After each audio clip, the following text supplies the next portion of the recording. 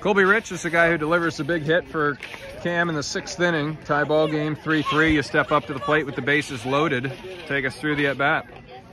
Well, Lane got intentionally walked before me, and when a big game, I tend to get a little antsy at the plate. I knew I just had to take a deep breath and look for my pitch, and I ended up driving it.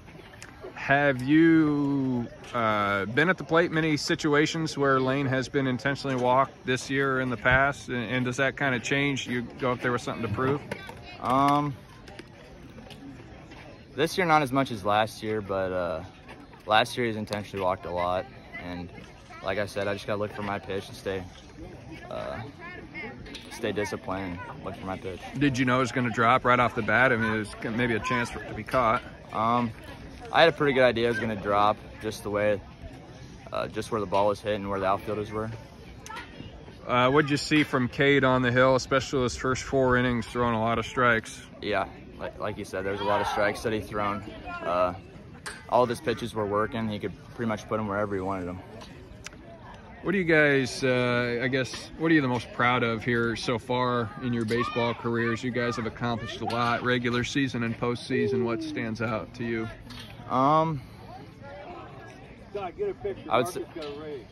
say our winning percentage. I mean, obviously you want to play the game to win, and I think we have over 100 wins as a class, so I think that's definitely what we're most proud of, and I think any of my classmates could say the same thing.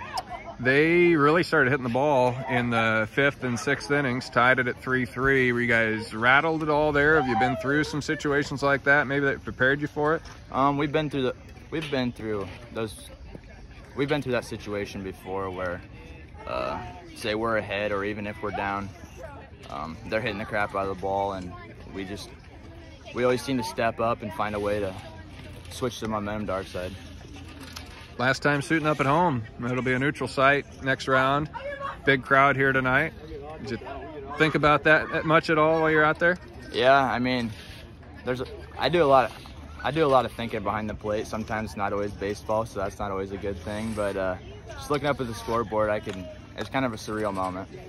All right, I don't dare ask what you're daydreaming about back there, but baseball. going forward, you play again on Tuesday.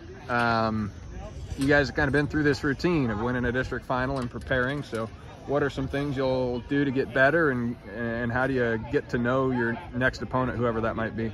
I'm not even sure who's on the other side of our who we have the possibility of playing, but I know that to get anywhere we have to hit a lot better, and we can't strike out, especially striking out looking. All right, good luck next round. Thanks.